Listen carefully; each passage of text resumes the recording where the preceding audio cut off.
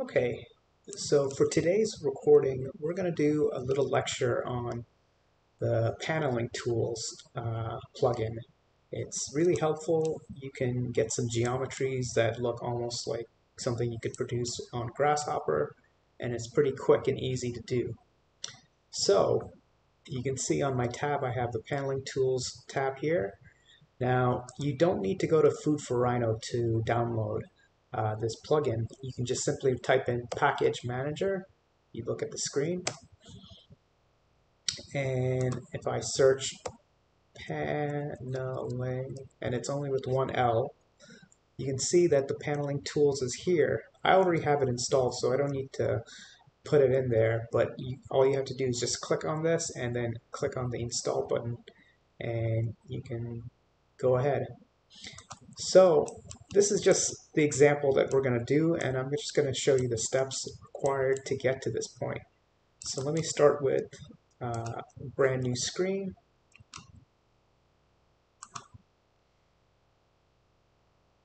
So I am going to draw a plane,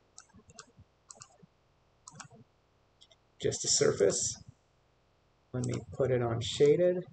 I want to form the surface, so I'm going to go to Cage Edit. I'm going to type that, select the object, hit Enter. I always want to hit the bounding box prompt, and then I'm going to hit Enter again.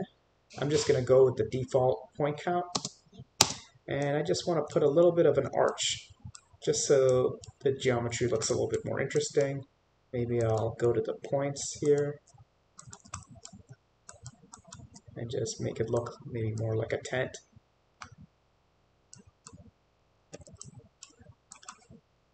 Okay, so I want to create that custom geometry, custom pattern, and have it as an attractor condition. So I'm going to just draw something.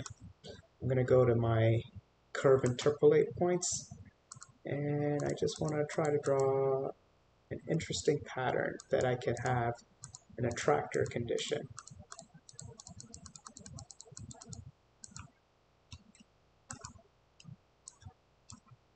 Just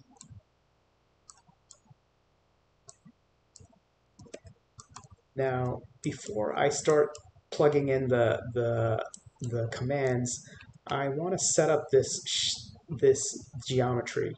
The first step is I want to create a bounding box for this geometry, and the second step is that I want to create a centroid where I can find what the center of this geometry is. So I'm going to go to my Analyze tool. I want to go to Bounding Box, and I'm going to select this and hit Enter. This is also a very typical command in Grasshopper. Now, the next thing I want to do is I want to create a centroid, and you'll see how that plays into effect. So I'm going to go centroid, area centroid. So I'm going to select the surface as the centroid, because and then you'll see what I'm going to do. So to set up my paneling geometry, I click on the paneling tools, I go to create paneling grid, and I want to click on surface domain numbers. That's basically going to create the modules on the surface. So I'm going to select the surface, I'm going to hit enter. Now it's already defaulted at 25 by 25, so I can obviously change this. So if I click on this, let's say I put 20, I can click on this, I put 20 as well. Or maybe I want to make this 30. No, actually I'll keep this at 20. I'll keep the first one maybe at 30. Yeah, because that seems more equidistant. Now I want to create a curve attractor, so I'm just going to go and click on the curve interpolate, and I'm just going to make basically, I'm just going to snap to all the points on this grid. So I want to create this attractor condition. So I am going to go to the paneling tools, create paneling from grid. Actually, I'm going to go to paneling from grid, and I want to do panel custom 2D variable. So it's asking me for the paneling points. So I'm going to select the points. It's asking me to select the base surface. I'm going to select that. Now, it's giving me a whole series of prompts. So already the default is the curve attractor, but if I click on this, you'll see it has other prompts as well. You can do a point attractor, curve attractor, randomization, bitmap, draft angle, but I'm going to click on curve attractor for the sake of this lesson. So I'm going to hit enter.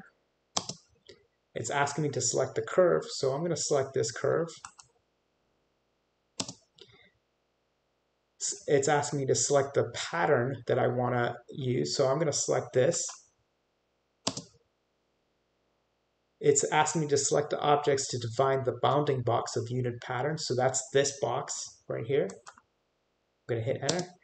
And it's select the origin point, so we know that this is the origin point, so I'm going to select that. So the minimum scale is 0.9. Let's see what the defaults show. Maximum scale is 0.1. And as you can see, we have created an attractor. So we can see how this works better. Let me copy this. I am going to split this geometry with the patterns, and let's see how our surface looks.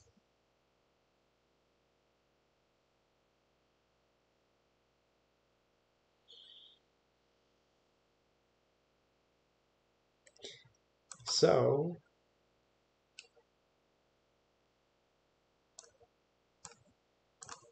you can see that we were able to create a very customized paneling system. It looks, very similar to something you can do in Grasshopper. And I will be able to do a little tutorial on that as well, how to use a paneling component in Grasshopper. But as you can see with the paneling tools plugin, you can create some very interesting geometries.